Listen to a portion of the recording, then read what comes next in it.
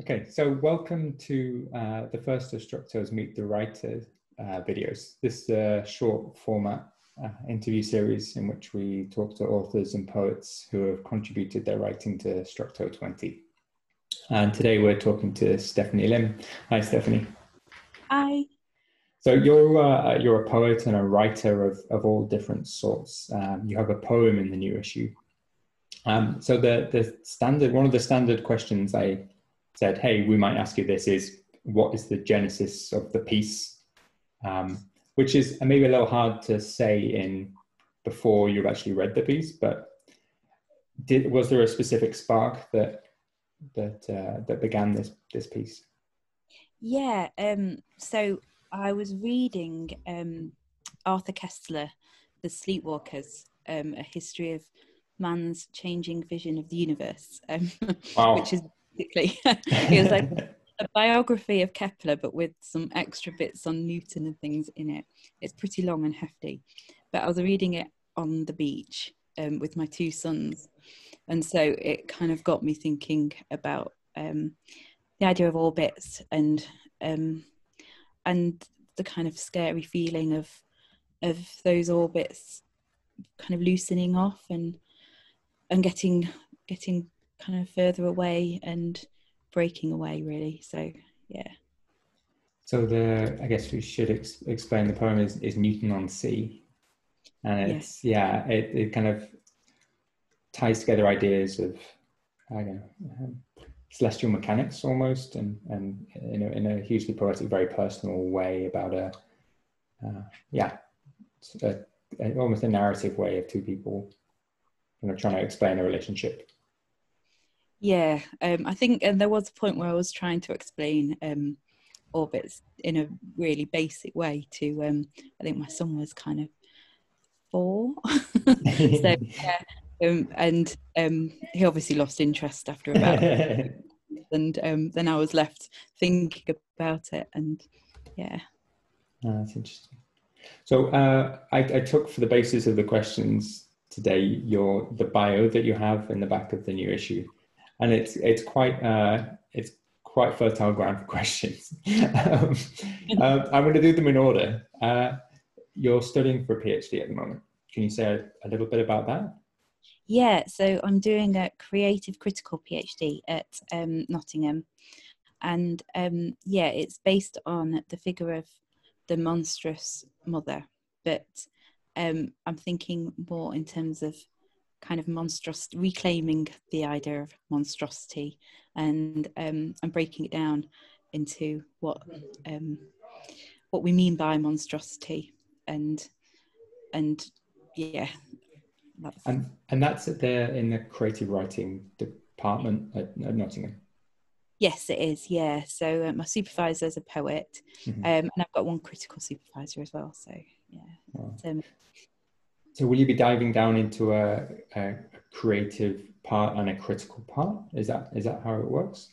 Yeah. So usually the PhDs at Nottingham are it's divided into a creative component and then your critical, which can be on a subject that's related to, but it doesn't have to be reflective of what you've written.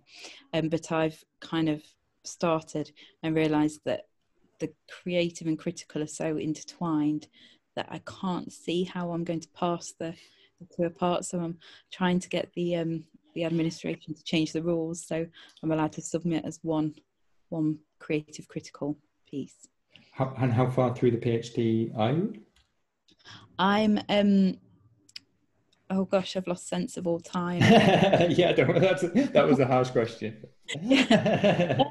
Started in February, okay, so only I'm really at the very beginning at the moment.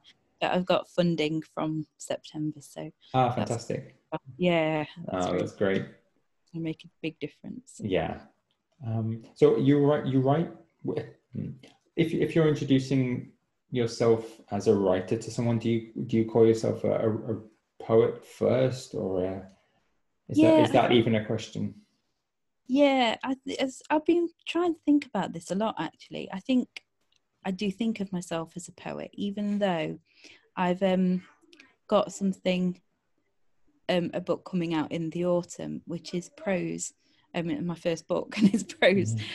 But I think, and I think it's more.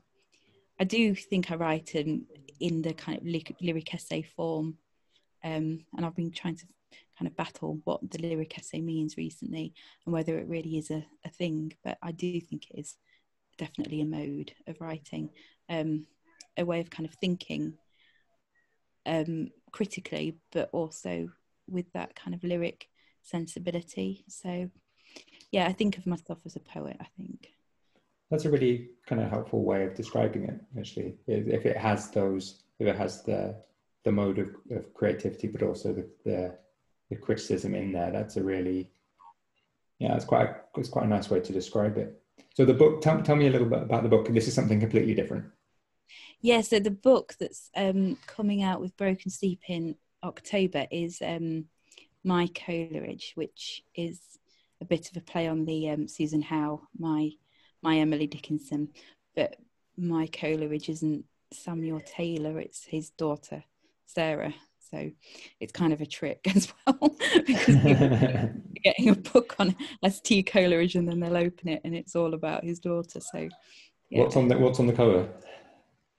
It's very plain and it's just my Coleridge. So. Perfect. Yeah. So it is just a con. Yeah. So the book is about Sarah Coleridge. Yes, it's about Sarah. So she was really fascinating, and she was his first editor, her father's first editor, and she basically, I think, made him one of the big six, because when he died, he was kind of a bit of a figure of fun. He was just seen as a hopeless addict and a minor poet, and she really worked at building up his reputation. But she also staked a lot of her kind of reputation on him as well. And she had a tricky relationship with him and with opium herself. And yeah, she's just fascinating. So it's kind of a few poems by her, and then my kind of reading of those poems, but bringing in kind of my own experiences as well. So yeah. It sounds really fascinating. I could talk to you all day, but this is supposed to be a short interview series. So you kindly offered to read a little bit of, or as much as you like, of the poem that's in the new issue. So I'll say goodbye and let's finish up with that. Thank you. Okay. So Newton-on-Sea. He wants me to explain tides. The sand refracts heat that cuts my toes. I sweep away the dry sand, turning a page to find a place where seawater damps.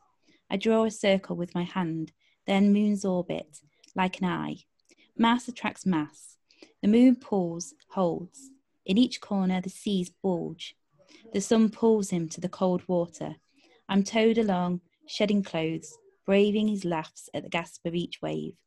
Tugged by the current, far north of our towers, I drag his body down the beach, fighting the gravity suck of the shallows until I relent. We lie like pebbles, letting the surf wash the planet under us. Perfect. Thank you. Well, I'll cut it at that point. That's absolutely spot on. It's a nice way to end it. It's also really nice to hear it. I didn't realize that you were from the north. I'm from Cumbria, and it works so much better in a northern accent. Yeah. I think it's the word. There's a few words in there that work so much better. Suck is one of them. Which one? I'm just looking through. Towed along. That's really nice. Because when if you read poetry, do you read poetry in your own accent? Does that make sense? I think I do, because I read a lot aloud these days. Okay.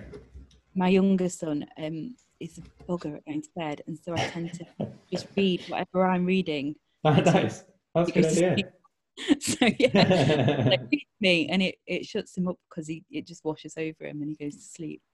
So yeah, nice. I do tend to, and I think I tend to read poetry in my own accent. Yeah. Oh, that's cool, because I'd say I'm from Cumbria, and my accent only comes out because I've been away for so long. It comes out only occasionally, but it's interesting that I'm sorry, I was looking at the poem. It comes out very very specifically in ways that really make sense for the piece, which is really nice. Cool. Oh, that's really great. Yeah. So thanks again for doing this. It's much appreciated, and thanks for bearing with the doorbell. Yeah, they were quite loud in the other room for a moment, and now it's gone all Oh quiet. no, that's kind of nice. I actually kind of like that, to be honest. It's the whole point of this is, you know, everyone's in the same situation. So yeah, brilliant. Listen, I'll let you go. Thanks very much. Lovely to speak to you. Yeah, we're heading to print kind of next week, so updates to come. And yeah, the idea is to kind of release these. We have about 7 or 8 people so far who've signed up to do the little interviews. So we'll kind of space them out as the issue comes out. And I'll give you a shout, obviously, and we'll keep you in the loop. Okay, thanks. Brilliant. Yeah, nice to talk to you. Cheerio. Bye.